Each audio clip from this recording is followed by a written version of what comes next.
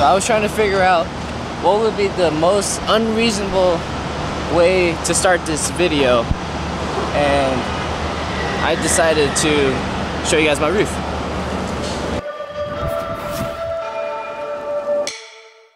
What's good, fam? Welcome back to my channel. Today, we're announcing an all-new iPad Pro. I'm super excited to let you guys know that I got early access to the new iPad Pro that was announced last week. After playing with it for the past couple of days, I wanted to create a video that was more focused towards the video/photo content creators. Quick disclaimer, I wouldn't consider this a full-on tech review, but throughout the video I'll go over some specs and features that I thought would be cool to share with you guys. I do, however, go over a brief editing workflow with iMovie and Adobe Rush on the iPad. It's going to push what you can do on iPad or on any computer even further. I want to give you all my impressions as a creator, more so as a video creator.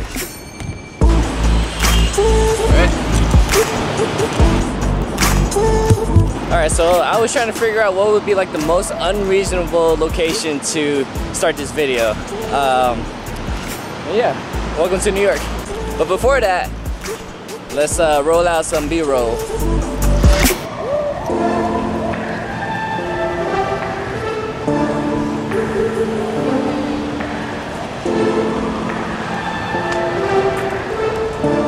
Another interesting fact I wanted to point out was that I'm actually shooting in 4K right now.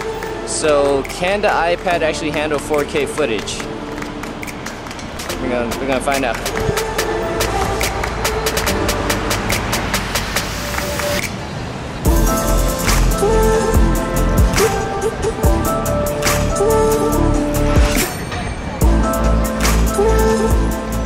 For today's video, I wanted to show you guys how the iPad Pro performed as a video creator / video editor. I wanted to completely take out my laptop and see if I'm actually able to create a video straight from my camera to the iPad. So this would be suited for entry-level filmmakers, entry-level videographers who only have access to an iPad. And I'm always about being resourceful, and I know not everybody could afford a super maxed out laptop. So hopefully with this new iPad that's coming out, it'll convince you to purchase it for these video creation needs. Now for the specs. I don't want to tell you things you already know, so I'll make this quick. The version you'll see throughout this video is the 11-inch version starting at $799. You can also get the larger display at 12.9 inches, but I think that's really unnecessary. Next option is storage. I always tell people to invest in what you're going to produce, so if you think you're going to create a lot, spend more. You need that room for growth. If you're working on the budget, get the base model and just make it work.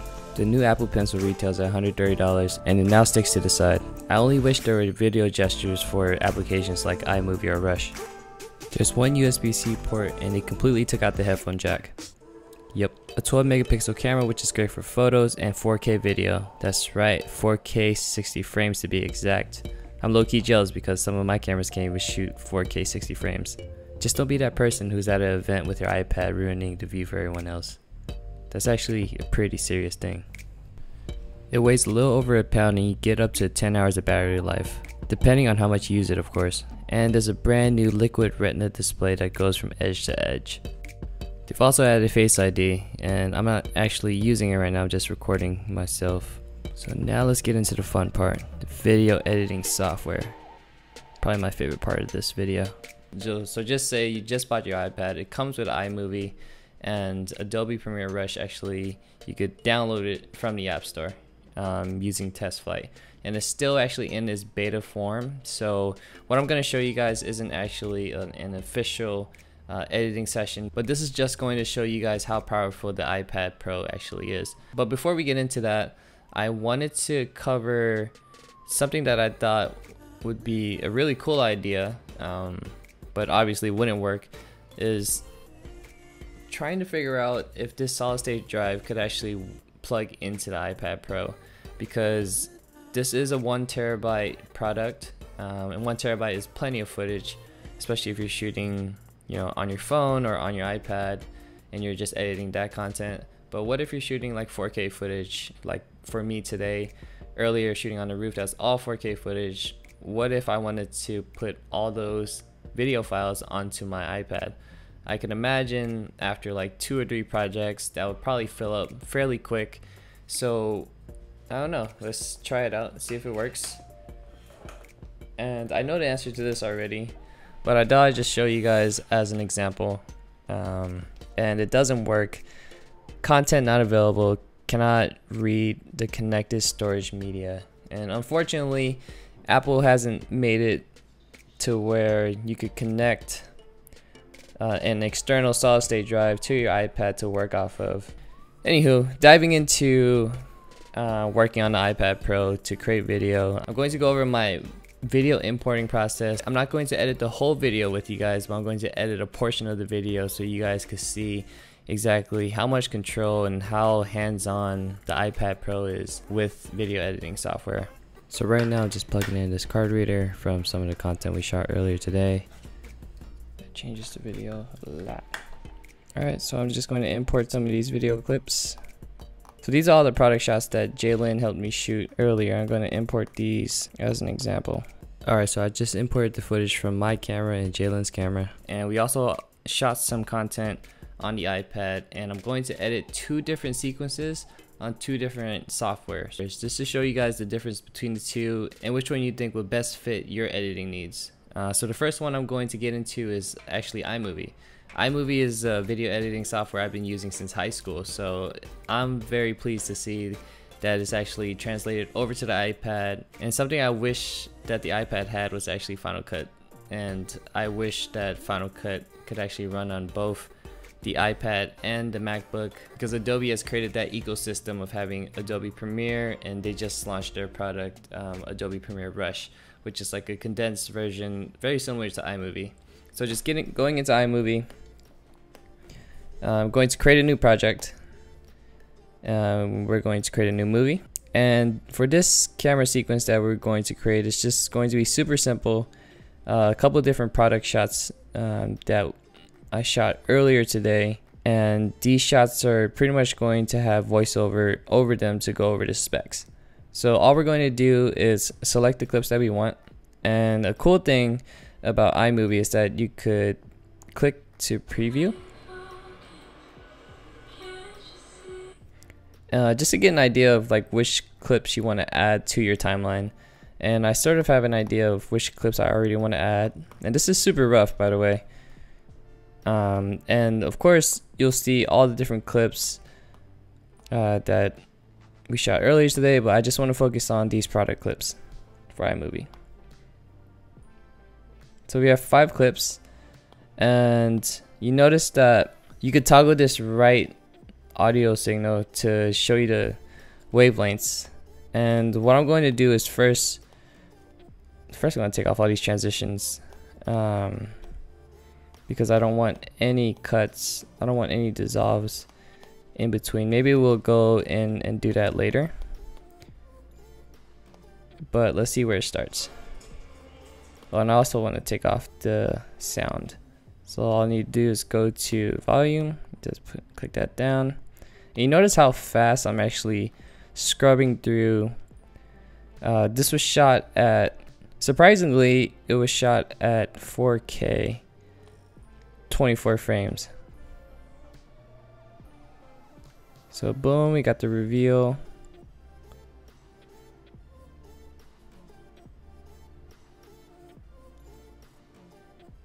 And then we're out. So maybe what I'm going to do is I'm going to cut this down a little bit, probably here, because this is a little too long. So all I'm going to do is just drag the end and just pretty much place it where I think it should end. I probably want to stop it right here. And notice how easily I'm cutting that down. This second clip, it's just a close-up of the product. Take the volume down.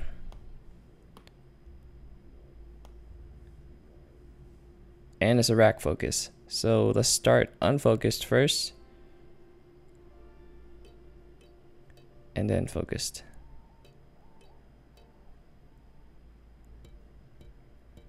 Awesome. Oh, and it unracks itself. So I think what we could do, we actually have some play here. First I'm just going to drop this volume, and I actually want to cross this off just to show you guys what it looks like, because we did a rack focus. Let's see what this looks like transitioning. That looks pretty clean to me. So the shot's a little shaky in the beginning. Let's just cut that down a little bit.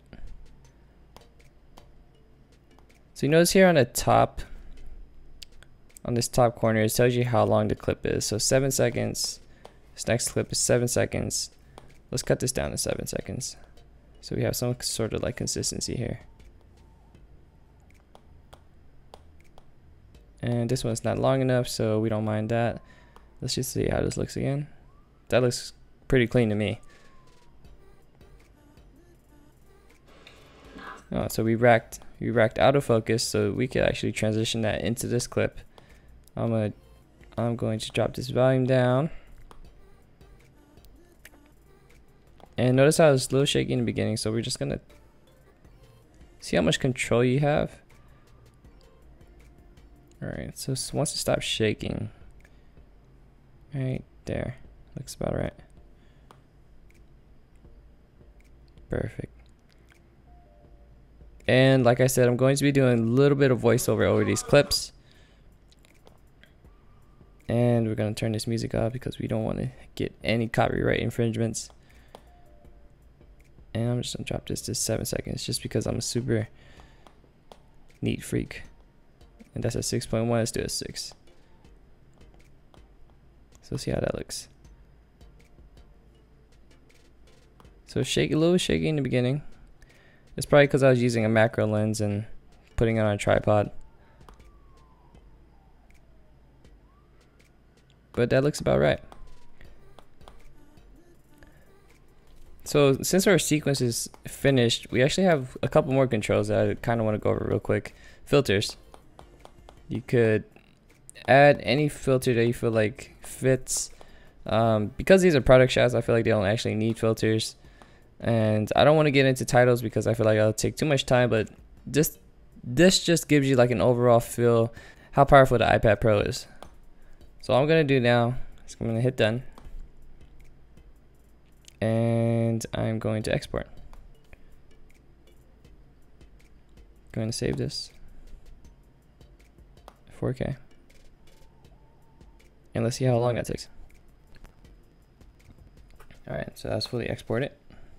So all I'm going to do now is just airdrop this completed video to my MacBook Pro and add it to the timeline.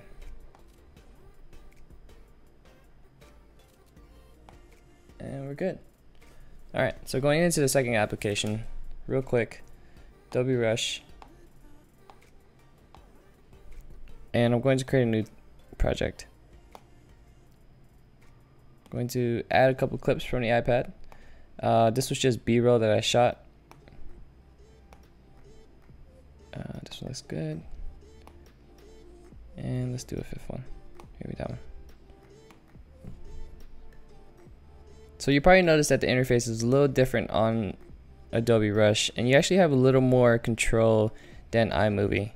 And this is all dependent on your experience and what controls you actually need. Over here, you have the cutting tool.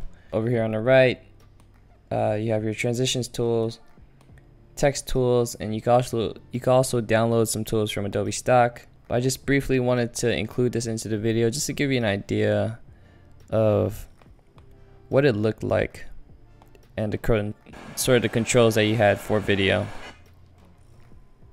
And I don't want to get too in depth.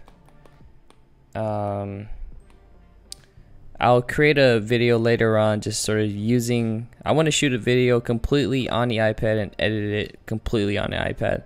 That's going to be a later video, and just because we're just highlighting the software and how it's sort of seamlessly playing back 4K footage without buffering, that to me is definitely state of the art, and I'm just super excited to see what people are going to be creating with these products because they are so powerful. I can only imagine if I was like in high school right now and I was working on an iPad Pro, what I would actually do with it as my main engine. But anywho, that sort of wraps up this video.